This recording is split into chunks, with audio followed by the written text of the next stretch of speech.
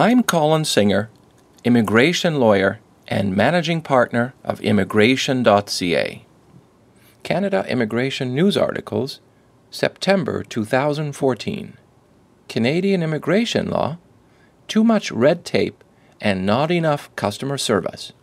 For decades now, Canadian governments of all stripes have promoted immigration as a tool for nation building. One of the purposes of Canada's immigration laws is to support the development of a strong and prosperous Canadian economy. Unfortunately, this goal is often frustrated by bureaucratic red tape and an almost total lack of customer service. Last month, the federal court decided an immigration case that demonstrated what happens when an immigration officer misses the forest from the trees. In this case, a prospective Canadian immigrant was refused a visa because his reference letter did not outline job duties that matched the required immigration criteria. In the case, the prospective immigrant needed to prove that he supervised and coordinated staff or assigned work to certain employees in order to qualify for immigration. In refusing his application, the officer found that because the employer used the words helping, assisting, and aiding in the reference letter, the prospective immigrant did not actually carry out the required tasks outlined in the immigration criteria. While the immigrant won his case, the big question remains, why did this case have to go to court in the first place? The case would not have gone that far if the immigration officer in question called, emailed, or even faxed the immigrant's employer to ask for clarification. Instead, the officer refused the application, and thousands of dollars were spent by the government and the immigrant's attorneys in court. Does one really need to go to court to determine if helping to supervise is really supervising? Are these the important questions of our time that taxpayers need to spend money on in order for them to be considered by judges and government lawyers?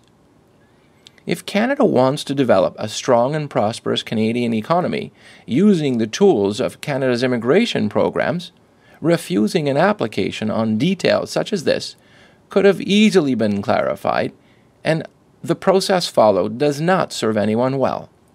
Unfortunately, the case is not an isolated example. One only needs to look at the general red tape that bogs down the immigration system routinely to see how frustrating immigration is for our future immigrants, employers, and taxpayers.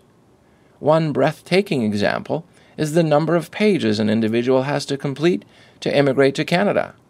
For instance, if a Canadian wants to sponsor their foreign spouse to Canada, at least 29 pages of forms need to be completed.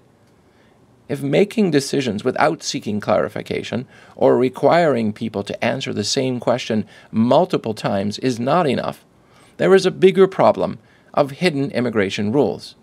Over the last year, Citizenship and Immigration Canada has changed numerous forms multiple times without warning. When an individual submits an outdated form, that individual runs the risk of having their immigration application returned. Immigration lawyers in Canada have suggested numerous times to Citizenship and Immigration Canada that a formal grace period be allowed, but such suggestions have fallen on deaf ears. Such suggestions would not really be reinventing the wheel. The U.S. authorities already have such provisions and policies in place. Is a little customer service really too much to ask for when individuals and businesses pay hundreds, if not thousands of dollars to have their immigration applications assessed? Unfortunately, in the Canada module, the answer is yes. My commentary. The immigration landscape under the Harper government has become, since 2006, restrictive, inflexible, litigious, and more enforcement-driven than in recent living memory. Yet, Canada continues to be a sought-after destination despite this unwelcoming process. Source: CBC.